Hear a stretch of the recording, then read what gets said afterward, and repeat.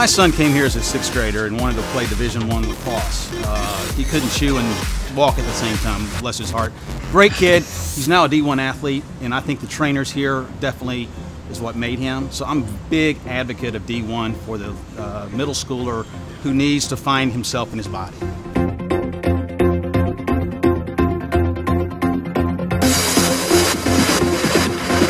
I've seen a lot of the coaches work with the prep kids and even younger kids, and they just have fun.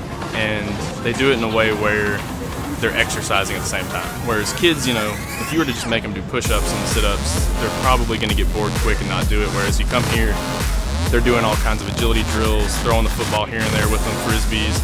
They're kind of mixing it up to where kids are actually having fun and they're enjoying it and also working out. 1, 2, 3, Playmaker!